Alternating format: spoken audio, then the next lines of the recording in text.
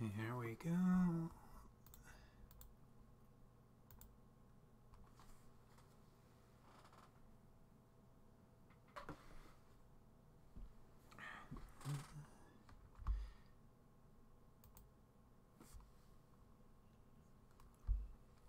Good evening.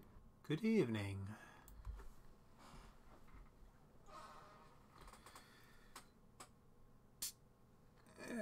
Oh yeah, last night finished. I watched through all of Invincible, and yeah, that was pretty good. By the way, what you drinking? Sprecher brand Orange Dream Soda. Yeah, I like me some bottled retro soda. There's at my local Albertsons, they actually get supplies of that stuff from like a company that does the retro sodas. Like I remember having triple cola, drink for vim and vigor.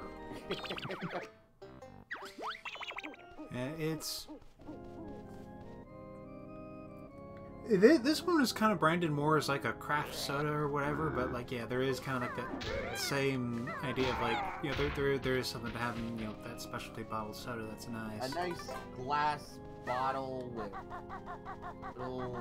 there's something classic about it. Yeah. There is this this one novelty store that's in town, a little bit of a fair drive away.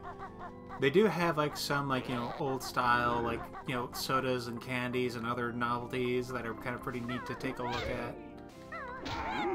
Some of them are obviously like gag gifts. Like there's one that I figure I'll just have to try one of these days because I'm so freaking curious. It's like it is a ranch dressing flavored soda. I think I've seen a picture of that, and it's one of those things where it's like, I know it's a gag gift, but you know somebody wants to try. Yeah. But then, yeah, there is also, like some, you know, they got like a fair few varieties of like, you know, different kinds of root beers and cream sodas and other.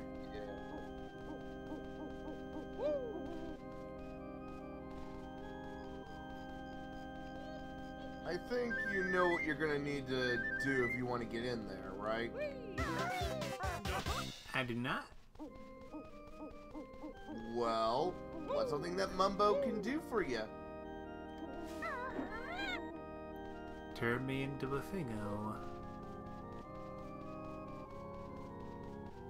Are you starting to understand? Yes. Glad I could help. Because I admit, if I were a kid, I probably wouldn't have gotten that. Like, it looks obvious, but I understand why people would overlook it. That's the problem with some collectathon games. Sometimes the answer is, it seems obvious, but it's not. You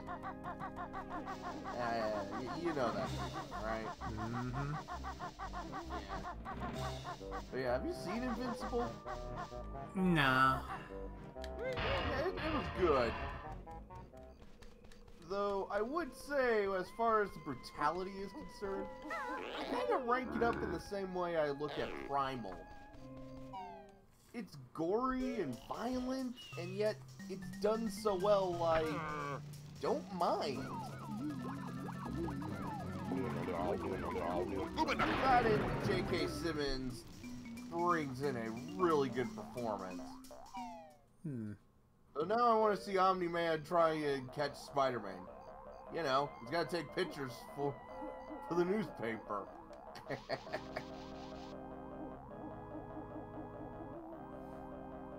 Yeah, I haven't really seen it myself. Mostly I'm just kind of familiar with the memes. Yeah, that show really memed that. Got memed Alan Beck.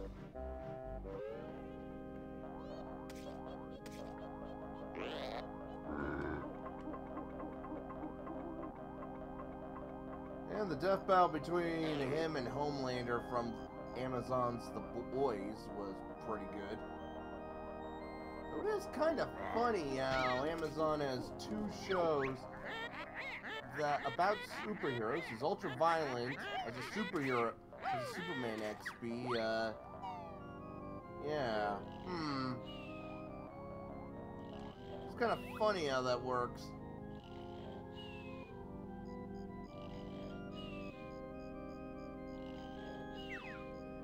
Yeah, it's a funny thing. I haven't actually paid attention to too much superhero stuff in a while. Yeah.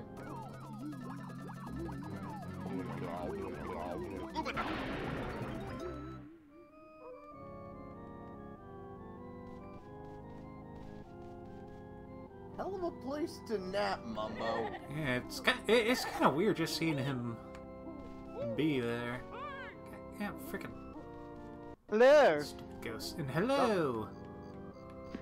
So I was just talking to my mum, and yeah, she's moving to a new place, which is actually right nearby, so...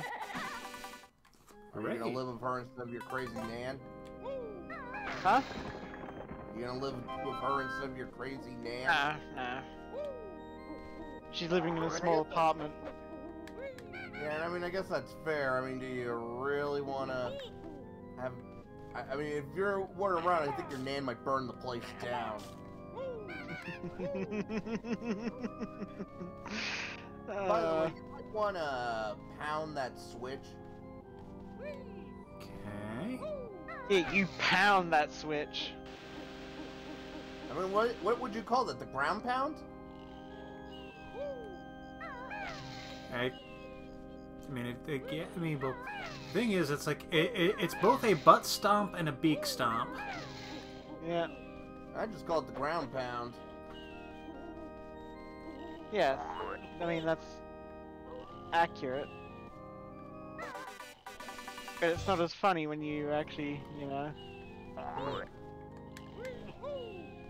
I think that's everything you can do here. I think this area's just there to help you get to the next area. Alright. I shall steal the egg. Egg. Egg in this trying time. You will give me an egg.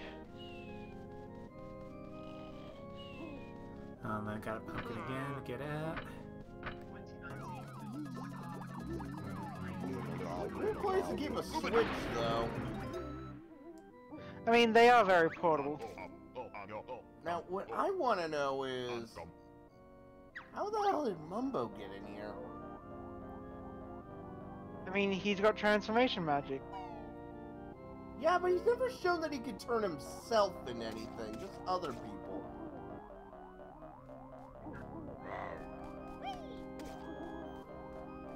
You know, it's a funny little thing I just kind of realized. It's like, you know, the whole Gruntilda's whole plan is that she wants to basically be made beautiful and whatnot. And one of your major allies is a shaman that can do transformation magic. It's like, hey, Gruntilda, you don't need to kidnap people and drain their beauty from them. Just work with Mumbo and actually try and come up with a transformation spell. Well, I guess the idea is that maybe because his spells seem to have like a range limit, maybe it's not like a permanent thing, and she would want to always be beautiful. There are 2 things about that. One, it is Wumba. In the second game, Wumba does imply that Mumbo kinda is half-assing it. Like, I think she's like, you know, a failure. So, like, he failed his schooling. And 2, Mumbo's skull was cursed by Gruntilda, so I feel like even if she did go to him, I don't think he's gonna help.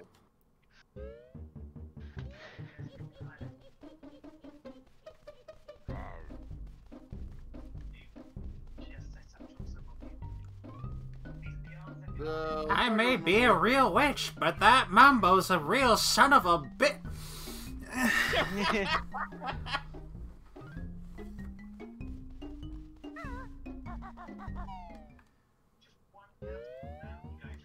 Okay, what else is there? We made water rise somewhere.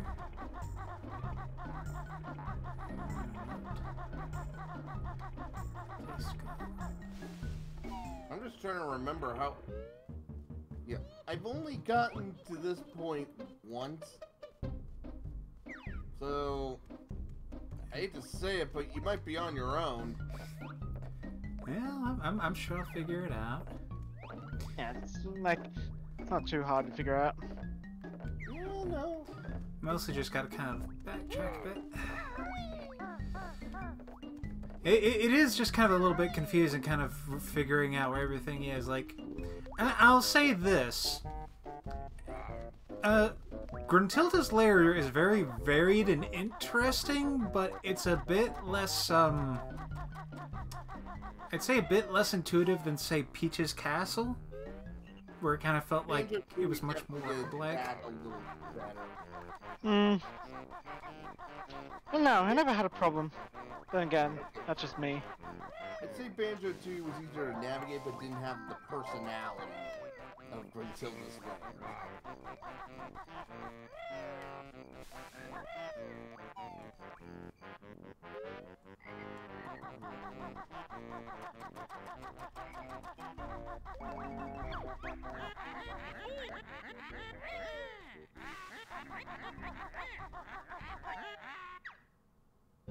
Hmm? What do you think I'm doing? Yeah. Okay?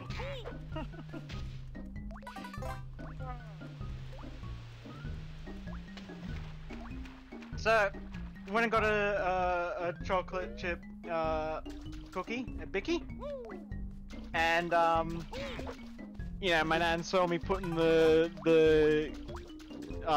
cart back, you know, the carton back away, and she's like, you know, you can have one if you want. I'm sitting there with one in my mouth. I'm like, what do you think I'm doing? Your nan truly would burn the place down if you weren't around. And knowing your nan,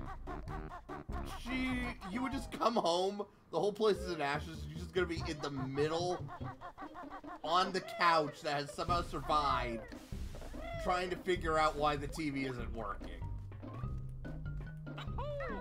I hate that that's accurate. Yeah, I know, right? I don't even know your nan outside of the stories, and yet I call it. I'm just imagining you come home one day, there's just a crater and she's wandering around in it, and it's like, what happened? I can't find the Tim Tams. That's also accurate. Oh, damn it.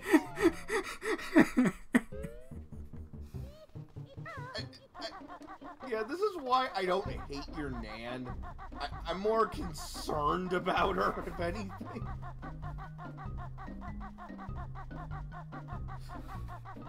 She's just a lovable, dumb broad at this point, with possibly dementia.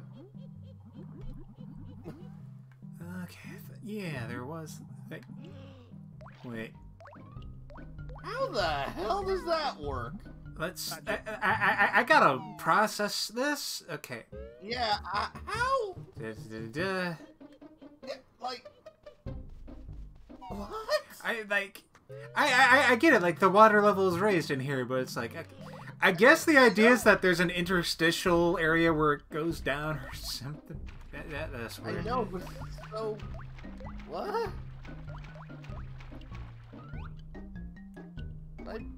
Yeah, this is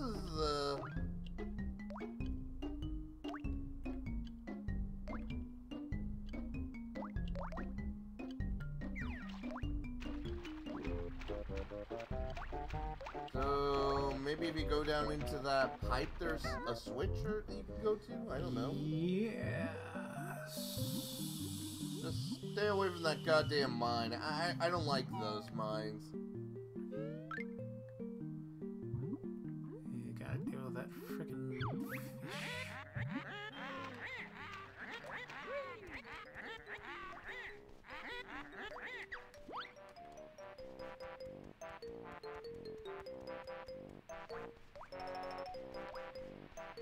Yeah. Their logo. Huh.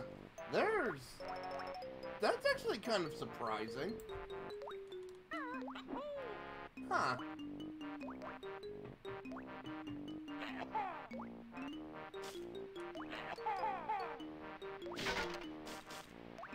Ah, so that does hide a thing. Okay. Guess I'll need it for later.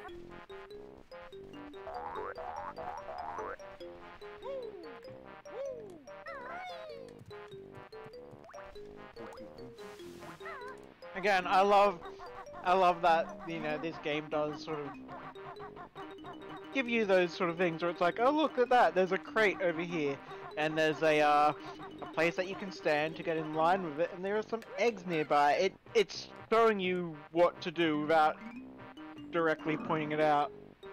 And How Tarded has joined the chat room, and apparently this is one of his favorite games. Why, hello. Hello, Mr. Cowtarded. Oh yeah, these Banjo. I will always have a place in my heart for Banjo-Kazooie and Tooie. They were childhood platformers. I do still say that Tooie's more my favorite, but I think that's more on the grounds of I actually knew how to. I actually could beat it.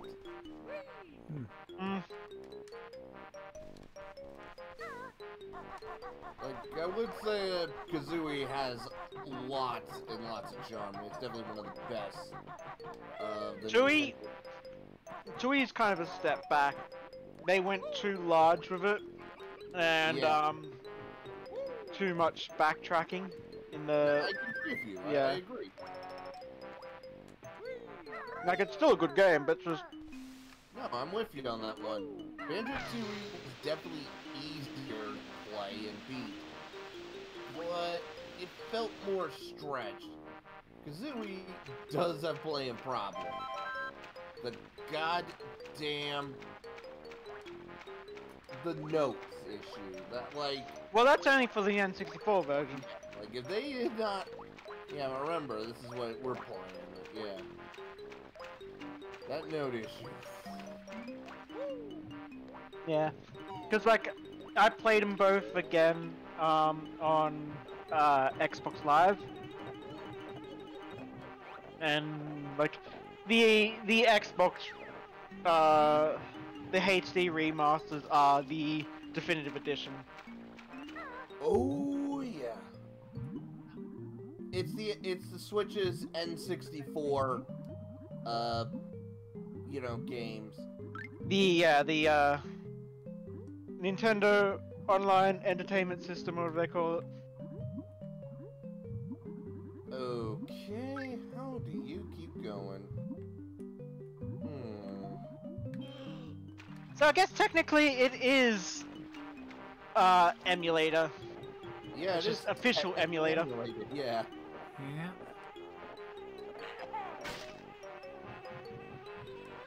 No hidden switch. Dang it. Bees. Not the bees! Not the bees! Why would you do that?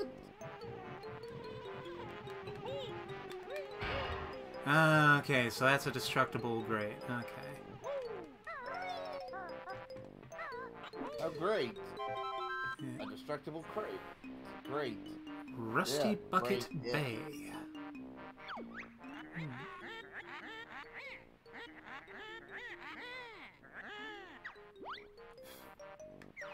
I'll say this. I've kind of... while I do feel like I do kind of have to give the game a little bit of a feeling of, you know, you kind of have to bear in mind what kind of era it was when 3D gaming was still kind of getting developed. It is pretty fun. Oh yeah, definitely.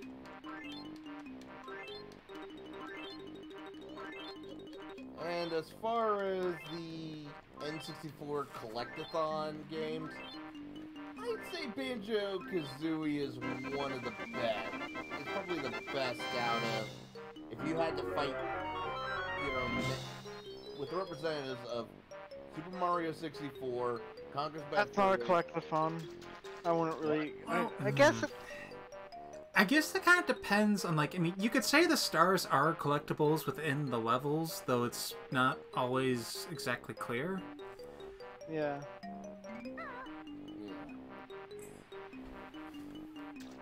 Most people cite Mario 64 as that.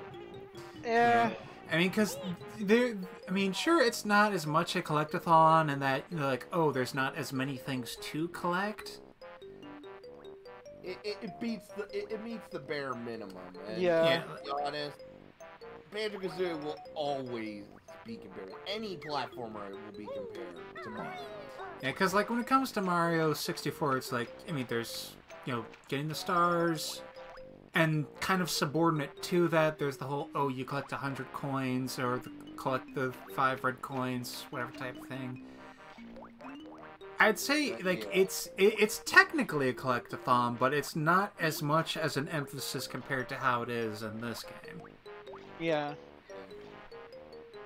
And then for other ones to compare, well, there'd be Conker's Bad Fur Day, which is alright. And of course, Donkey Kong's 64. Which, while I think is bigger, I think they put way too much collectibles. Yeah, because there's 5 characters, each have a set of their own collectibles, which appear in everybody. Yeah. Yeah. It was... That's why I think Banjo-Kazooie and Tooie kinda have the right...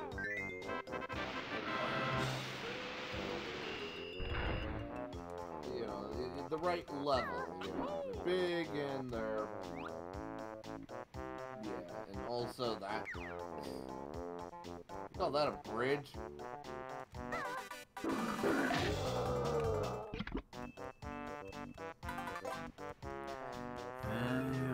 Well, to make a guess, it slides out more.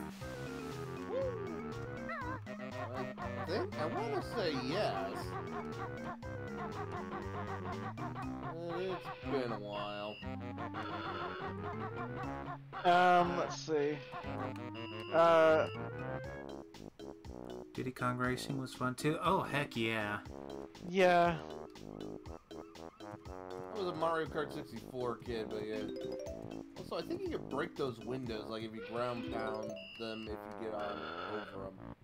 Yeah, I prefer Diddy Kong over Mario Kart 64 because, one, you had different vehicles, the graphics were better, and I think the way the vehicles handled were a lot better.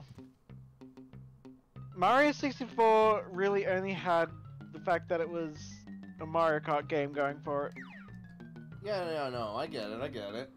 I would say for what it is, Mario Kart 64 is pretty good, but yeah, Banjo, no, not Banjo, Diddy Kong Racing, like, it's got so much more variety, it's got that graphical charm, like, I find it kind of funny to, like, I remember hearing the thing of, like, oh, you know, part of the reason they did pre-rendered sprites for Mario 64 was because when they tried to make them all like actual 3D polygonal models, apparently it was too much to handle. But I guess the guys at Rare just really knew how to really make the hardware work. Yeah. Rare was the N64's best third party. Yeah. Yeah, it will always forever be one of those things like Nintendo. Why did you let them go? Well, look at the bright side. The first game that Rare had to put out was Grabbed by the Ghoulies, which, I don't think the Microsoft executives were happy to get that one. There is, like, the Rare that we have nowadays is not even the same team anymore. Yeah, like pretty much all of those people went off to do other things. Like, what wasn't I believe it was called Time Splitters. Was a shooter that had some ex-Rare staff on it. I don't know off the top of my head. Yeah. That sounds right, I think. But I don't know. yeah. I'm tired. I can't think. And it's like, and then I think there were some other staff who like went off to do like they made the team that made the ukulele. Yeah. Yeah. And ukulele, it was alright, but definitely wasn't bringing back the collectathons. No, I think A Hat in Time probably did a better job. Oh, definitely. I think I remember I heard someone say that from what they'd seen of how people reacted to it, you were more likely to like ukulele if you had not played banjo before.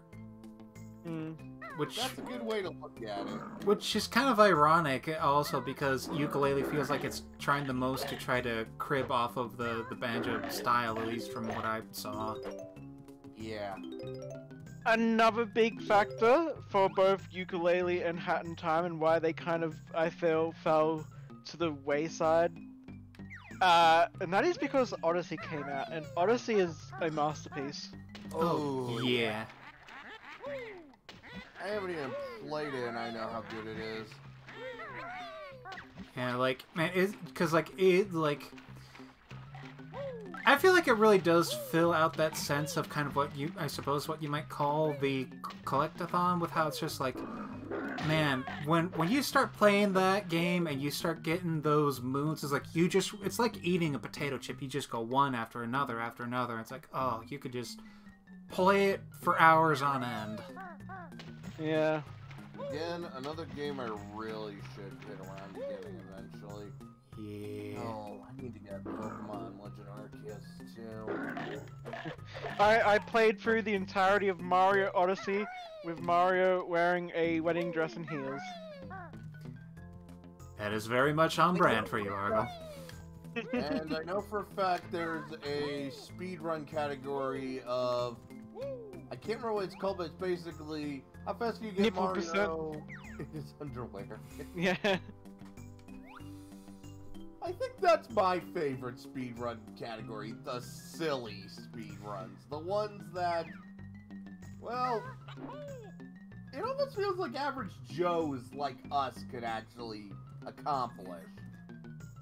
And it's like, it's a nice, silly, fun thing like that, especially when you have stuff like, one of the ones I really like is from Breath of the Wild is Pet the Dog %. Yes. Yeah, exactly. Shit like this is what I like. There was another Pet the Dog %. I think it was for, that's right, it's for, King's Quest. I think it was King's Quest 3. Yeah, it was one of those ones. Yeah, I think it's also the same King Quest that the speedrun will take 20 minutes minimum. Yeah, just because you've got that weight. Exactly. Yeah, this is my... Like, this, I think, is the worst... the worst world in this game. Yeah. Well, no, I would say the last one, and that's because of one of the major mechanics in there, which I'm not going to spoil. Wait, I was treading water. How did I drown? Because she said, even when you're treading water, you're still, when you're treading water, you lose air as fast as you would underwater. When you're underwater, you lose air twice as fast. I call bullshit. It's because, you know, I mean, the water is so filthy and oily that you basically exhausting yourself and, like, bloody inhaling all those fumes. Okay, I guess that makes more sense. It's still frustrating. Like, the first time you realize, yeah.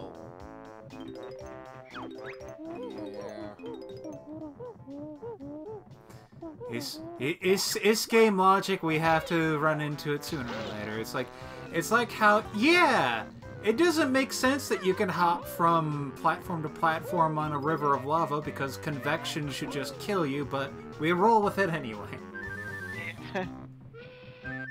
You know, there is one game that actually takes itself seriously on that one. The point-and-click adventure game, Legend of Tyrannia, where the character's like, well, it seems pretty hot in there, but I think I can handle it.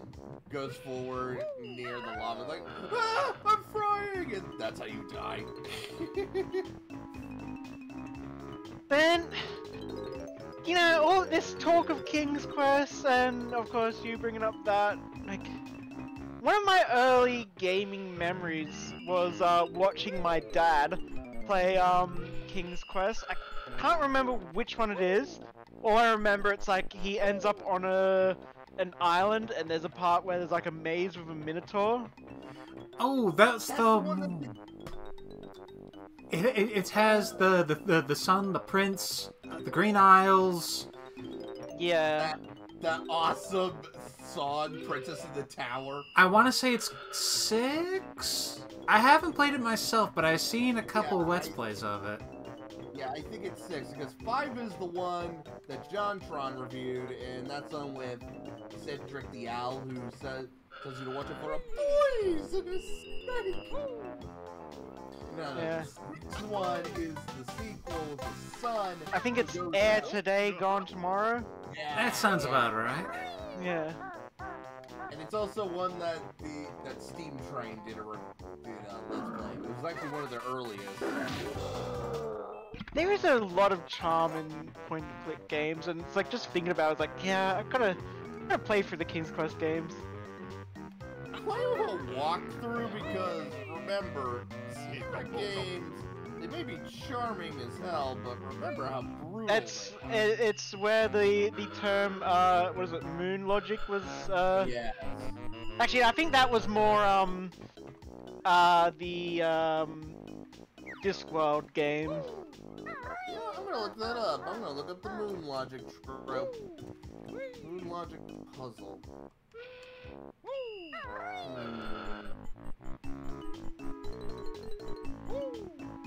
Wonder who is the trope maker. From what I understand, King's Quest is somewhat decent, though it does kind of fall into that from time to time, but from what I understand, a lot of that stuff kind of came about as like a consequence of when point-and-click adventures were a lot more prominent, that just the weird logic was something that became an unfortunate aspect of a lot of designs, because it's easier to just make up some bullshit and stuff trying to do something everyone could understand. Yeah. Yeah.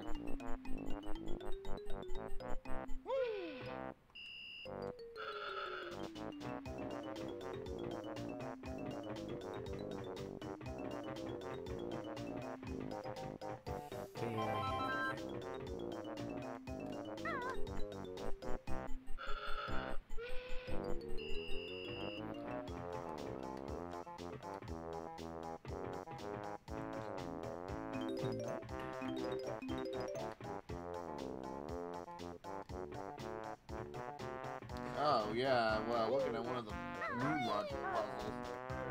Yeah, well, there's actually a puzzle in the 6th game where you have to do the make rain spell, where you combine 3 different liquids in a teapot. There's no teapot in the game, but the only hint, and not even mention the game itself, is that the old hunter's lamp looks a bit like a teapot. Now, here's the problem. In King's Quest 3, all spells had to be cast exactly to the instructions. It also doubles as copy protection. So if you were a veteran, you actually might not do that because you would remember what happened if you screwed that up. That is either really clever or a dick move. Possibly both, if we're being honest.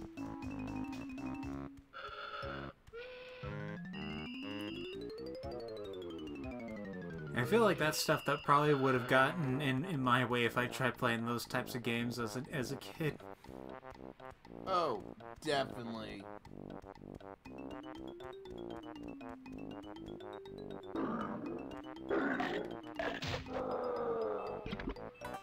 If I'm being honest, the speedrunning history of a lot of these point-and-click adventure games is really fascinating, actually. Because... Yeah. Because the speedrun... Yeah, it's not just, oh, solve the solutions quickly. You also have to do it while figuring out how to overclock your PC. Because remember, these are old school games, and remember what happens if you're playing old school DOS on a modern system. Yeah. And I know I've also heard that there's some other aspects that, like, of course there's the bane of every speedrunner, which is the whole, oh, this thing will randomly happen.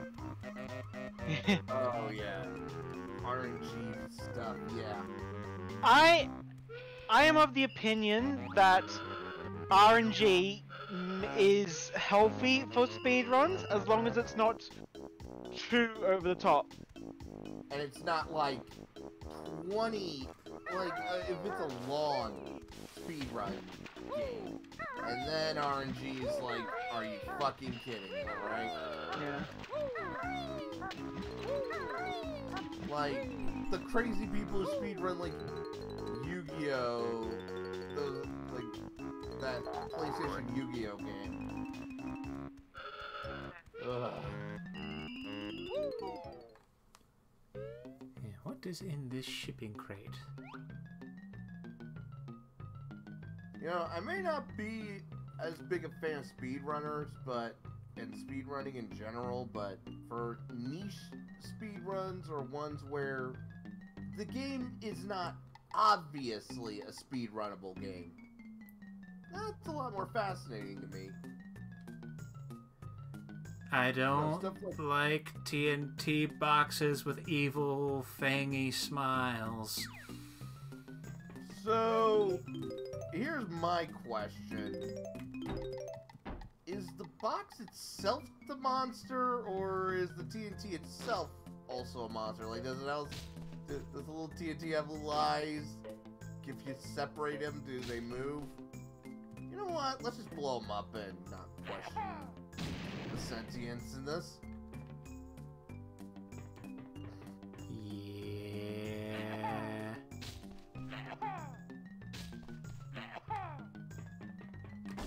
Yeah. Yeah.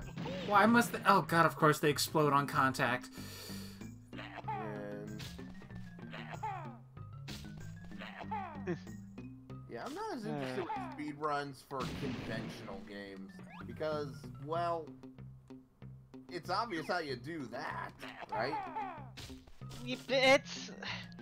yeah, but there's also, like, you know, the tricks and the skill. Like, Maybe because I'm not that big a fan of platformers. Maybe that's it. you prefer the weird exploits in that instead of just a straight up, oh, this particular trick is not an exploit, this is just straight up pure talent and skill to get past. I guess, yeah, I'm more of an exploiter kind of guy. That does make sense. Yeah. I'm definitely like the spiffing Brit in the kind of mindset of, if I have an option that will let me basically turn the game into my bitch, I'm gonna take it.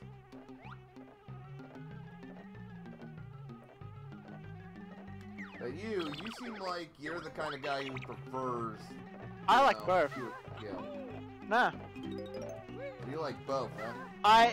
The things that I don't like in speedruns are when they just, like, completely just destroy the point of speedrunning. Like, I do not accept the Ocarina of Time any percent, because it's like, yep, I'm just gonna do a glitch here, and that's it. I've beaten the game in 5 minutes for doing this weird glitch in this one spot. I will agree that doing it, you're technically speedrunning it, but it's kind of going against the spirit. Like, that's Yeah. kind of a thing of, like... Because, there really is kind of the two different ways to the appreciating that, which is that, when it comes to, like, that exploit thing, it's like... Okay, it's interesting to see that there's all these holes and glitches and stuff that were left in that you can use. Oh, yeah. But it's like, on the other hand, if you want to do something like, oh, I want to be able to play this game good and I want to see someone play this game really good, there's something that is much more easy and more visceral to appreciate in just a very skill-based play. That is interesting to see. Like, I remember when I eventually got around to looking at a speed run of Mega Man X4, and I realized, oh, you can do this neat little trick where you can jump and dash at the same time, and it makes maneuvering around things a lot easier. And it's like, ooh, that is super cool. I like that. And I think about other things at the same time, though. Like, I remember when, like, I mean, I guess this is not quite a speedrunning thing, but it's still like a, oh, discovering things in games thing.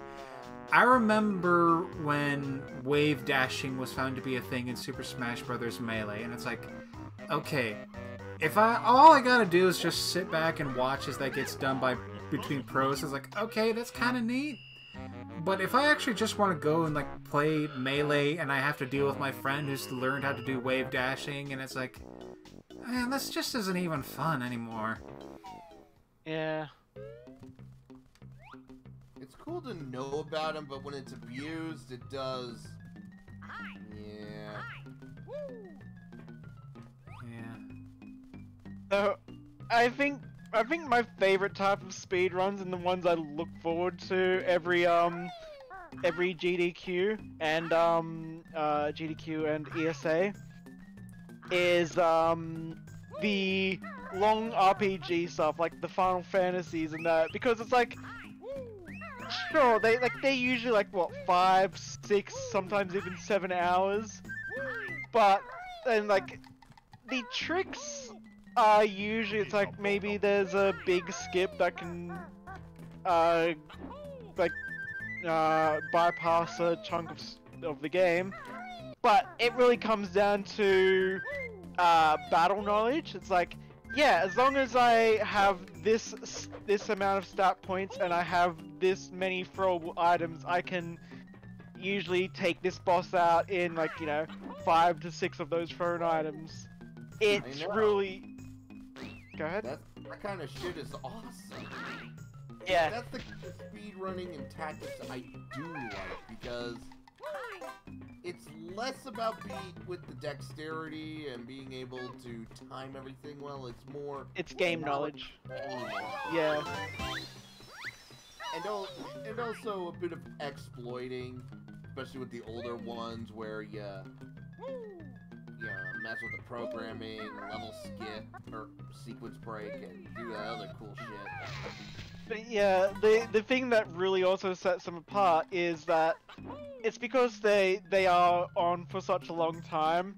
The people that run those games tend to have gotten really comfortable with just entertaining the audience. So, like, it's very, like, the best way to say it, it's a very comfy stream where they're just like, they're just chatting. They're like, maybe they're talking about like how they've discovered certain tricks or like Or the they're, history like, of the showing off, game. explaining how to actually do the trick, and yeah, like, they're inspiring new runners, essentially. Yeah. And yeah, it may not be my cup of tea to watch, but I respect the hell what those guys do. Yeah, and it's like, either way, when it comes down to it, for so many of those things, that's the sort of thing that requires so much patience and dedication and just a willingness to sit down to something for hours on end to make sure you can pull it off right. It's like, Oh yeah, and in front of an audience, no less. yeah. It's like, especially if it's like they're doing a thing where, you know, they're trying to make it as short as possible, and like, I mean, I think it's one thing if it's like in front of an audience in a show and like, oh, you don't do it as quickly as you can. All right, that's fine. You're just having fun. You're showing your skill. But it's like when you run into that situation where like where they're actually in it and they're trying to get it down as you know, as good as they can. And you run into a situation where it's like, okay, they're 8 hours into a thing and they're almost there, and they just got to do this one thing to continue on and get a good chance at a decent run. And it's like, and they miss it, and it's like, well, I'm not going to be able to do any better at this point. I guess I'll just have to reset and do those past 8 hours all over again perfectly. Yeah. Yeah, that's one of the reasons why I can't do, I could never do speedrunning. Because I don't think I have the emotional capacity to pull that off. Well, I guess that's kind of the thing. You'd either have to, like, put in that kind of dedication, or you'll just have to do something like what Jaden Animations did, and just do a speedrun on something no one has ever done before. It doesn't matter how slow you are, because you'll be the world record no matter what. No, and I freaking love her for it. Yeah. I'm such a huge crush on her, but I know it will never work out. One of my favorite talking about like Final Fantasy speedrunning, like my favorite was I think it was 2 years ago. It was Final Fantasy 8, and during that during the sequence where you have to rescue Rinoa from space. Oh god, yeah. Basically the runner and the couch commentators just started to actually sing frickin' Eyes on You. Nice. Oh, delightful. For the Final Fantasy VI speedrun, like about 3 or 4 years ago, they actually had, like, during the opera scene, the runner and crew actually got up and performed the song. Nice. I wonder if people, if they did the Undertale one and they got to mention they have to do that opera scene too. This is the one thing that, like, I have not seen an Undertale speedrun. When it was big, and they were doing about, like, when they were first doing, like, Undertale speedruns and whatnot, and there was, like, the big sort of end of stream, end of marathon run, I did not watch it because back then, that was when I was like, Undertale sucks. I'm not gonna watch this. You know, I was there where I was like, I keep hearing about Undertale this, Undertale that. I'm like, it can't be as good as it really is, but it's one of the few times where, yeah, it lives up to the hype. Yeah. Or at least comes close to it. I do prefer Deltarune, but... No, yeah, honestly, I'm waiting Move forward a bit. for the episodes to come before I actually start playing it. It's because if I play the second one, I'm going to be really sad I can't play the third episode. Hello, Meowxa Dwight. Meowx Dwight, yeah. But yeah, I freaking love Jaden Animation for her doing those speedruns with the animation. Over Pokemon stories too.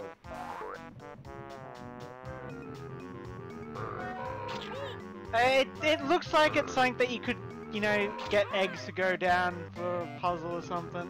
It's been a while since I played this, so I can't even remember. Yeah, like, because, like, you know, they give you just a random hole, and it's like, huh, I should probably put an egg in that hole. Yeah, the game does... Yeah, that's what this game is sort of training you to do. Yeah.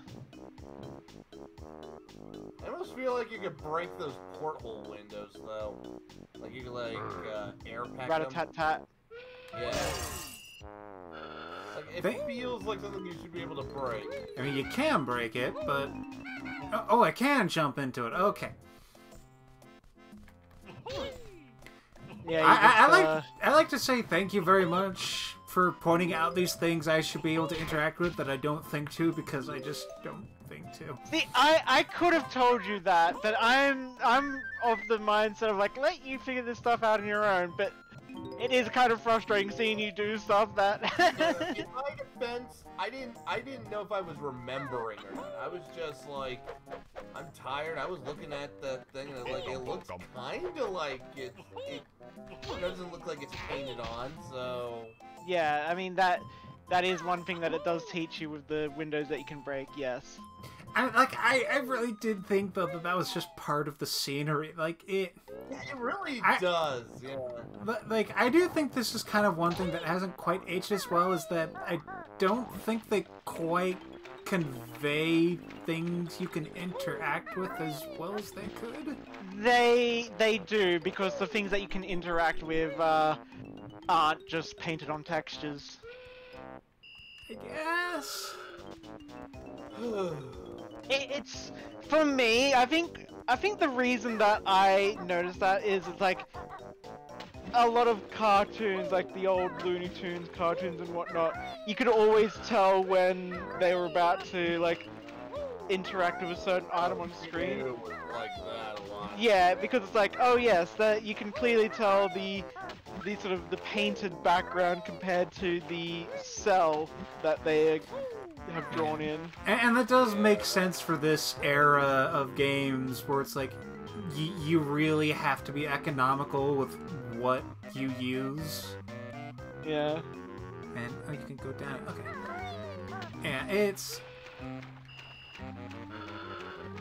like, I would say though that like compared to like Mad Monster Mansion, where it's like, I guess the idea is that, oh, you see a lit window and you know to break it because all the other ones are broken. But I just did not think to do that.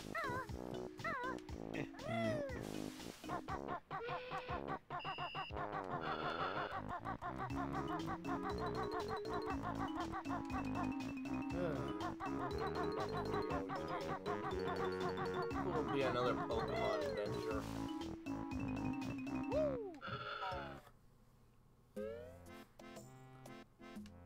Yeah.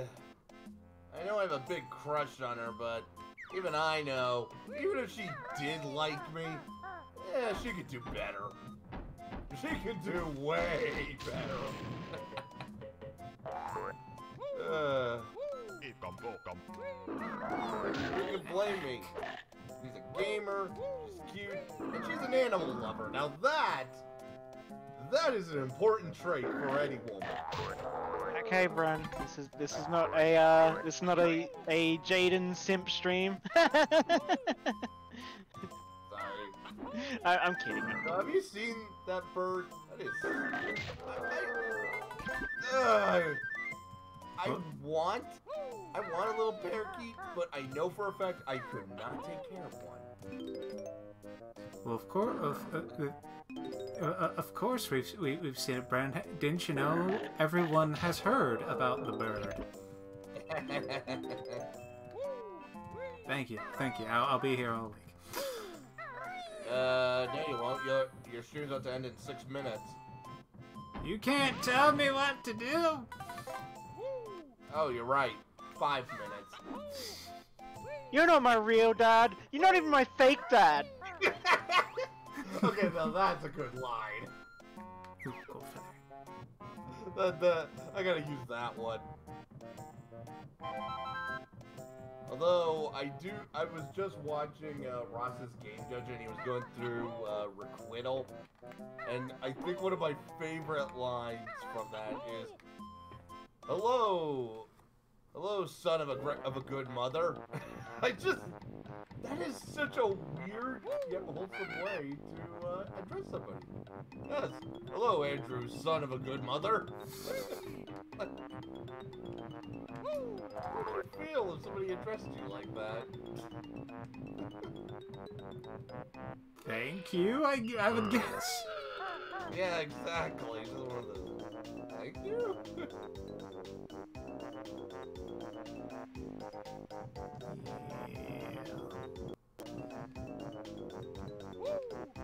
Well, on the subject of like speed runs, I'm glad that there are now videos archiving and going to the world record progression speed runners. Yeah. Oh, did you hear? Did you hear? Carl Jobs. He turns out he isn't the white knight for speedrunning as we all thought. Carl Jobs cheated in speedruns. What did he cheat on? On several games. He decided to admit to the fact that he cheated, so that way, you know, it wouldn't come out. Well, at least Billy Mitchell didn't get to. Okay, so in the actual truth, yes, he cheated. This was when he was like 14 and 16. It was for a Nintendo 64 magazine where they just had speedruns, like times. He wanted a controller that they gave away to like one person each month who like made the best times or whatever. But they didn't actually have any kind of legitimate. You just had to send a letter saying, "Oh, I got this time." Yeah, well, I believe you had to send like screenshots of proof, but that's all. It was like, oh, just had to show this like the time, not the method of getting it. So he realized that it's like, wait, these times are impossible. These people must be using like in-game cheats to actually, like, you know, invincibility or you know, one-shot kill, God mode, that kind of stuff. So he then basically turned on a bunch of cheats to get good times. And at that point, I'm like, it's not really cheating if you're playing in the same category as everyone else, and this category is any % with cheats. I'm guessing in-game cheats. GoldenEye. Yeah. It's like, yes, I'd like to announce that I am playing in a new category. I call it Game Shark %. Yeah, basically. I mean, that could be under meme %, which I am okay on. Yeah, like he knew. It's like one of those things where it's like yes, technicality that yes, he was cheating, and he is someone that is very hard stance against cheating in speedruns. So the fact that he used to cheat in speedruns, but at the same time it's like, well, he was a kid at the point, and other people were cheating. Yeah. The story is almost comical. Yes, it is meant to be comical. So it's a matter of, oh, I did it because I was cracking into the pressure, or oh, I did it because I didn't want to lose my fame. It's like, oh no, I just didn't want to lose to a bunch of other cheaters. I wanted that special Mad Catz controller. Exactly. He did it for the Mad Catz. Which, given that they're out of business, that controller might be worth something. That actually could be worth something. Easily $200, baby. And it's still a pile of crap. Oh, but for real. Stanley Mitchell. I used to look up to that guy. Yeah. God. He tried to sue Cartoon Network because this regular show did a parody of it. A very on-point parody, too.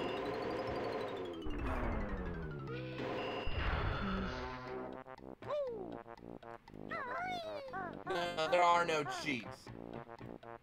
There's no cheats. We were making a joke, meow. Yeah, I ran into like, I think I've run into Cheeto once, but yeah, I'm just doing this legit. And honestly, Cheeto's cheats aren't really that cheaty. They just double whatever. You know, like, double your egg capacity, double your wing, and, yeah. I think the only one I used to just have fun doing wishy-washy banjo.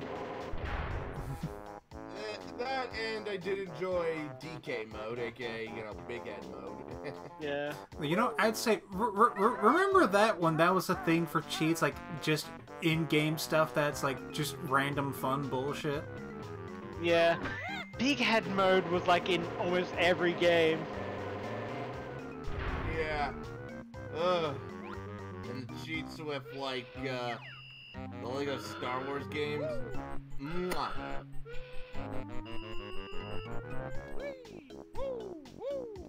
Yeah, I don't.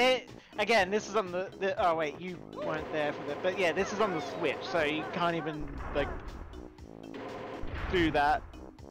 Yeah. If somebody could get a game to run onto the Switch onto this, I will be impressed. I mean, considering it's an online thing and they probably like make sure to keep it updated so people can't cheat, that's probably not gonna happen. I know, but let's be honest, there's some pretty crazy shit people have done. Yeah, you can mod Pokemon Legends Arceus and Sword and Shield. Of course, that's if you use base. You have to have like freaking modded Switch. Mm-hmm.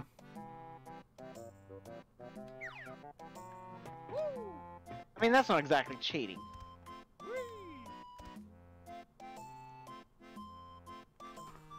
Well, it depends on the mod. Yeah, I have been using talking suspend suspend. points, but mostly just to like serve as an interstitial between when I'm just playing this game and not. I try to avoid abuse of like, okay. I think the only time I've ever really done that a bunch is with like old school quarter muncher style arcade games where they're just absolutely bullshit. So wait, they actually act like emulator save states where it's like you can just keep reloading from that one point. I thought it was like, oh, a suspend point, create a point, so you can like close the game out and then reload it back up. It, you know, starts from there and deletes it. No, it is like an emulator save state type thing where you just save where you are now and you can just pop back to it whenever you want. Not as fast as standard save state and quick save. F1, F2, F1, F2, F1, F2. Yeah, not as good as that, but yeah. That's how I got through. Oh, what game was it that I think it was Mega Man. I was playing Mega Man game, and every time I was in a really hard place, so every time I made a little bit of progress, I'd be okay, save state. Which I honestly don't blame you for, because a lot of those old school games are kind of predicated on the idea of you just get incrementally a little bit better, a little bit at a time, just constantly going over it until you win. Because, like, It helped me with NT Battle Network, especially when I had to do one of those side quests where you have to get a specific chip from a specific enemy. Yeah. Because it's like, like, I'm just saying, like, a part of it is, like, you do know it is, like, a thing of, like, when it comes to those old school games. That was something where it's like, okay, you give a kid a single cart and they're expected to make that last for months on end. Yeah. Yep. Also combat video game rentals. That too.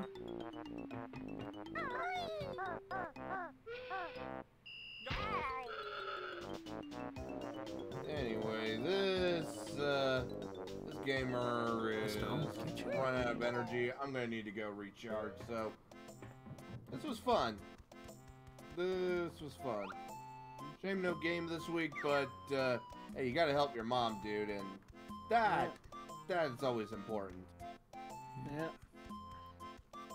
Gives me a little extra time to hash out what I'm gonna do with my character. Yeah, exactly.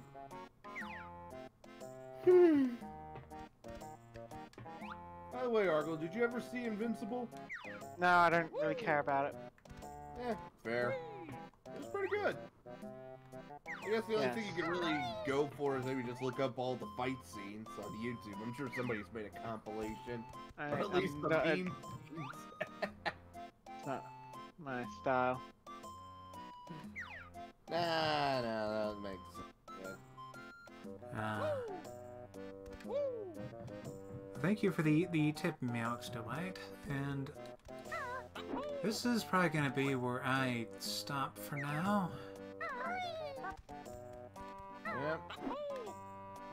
And hey, my internet was a little better today, so I was able to, well, see most of it, so win, yay, night.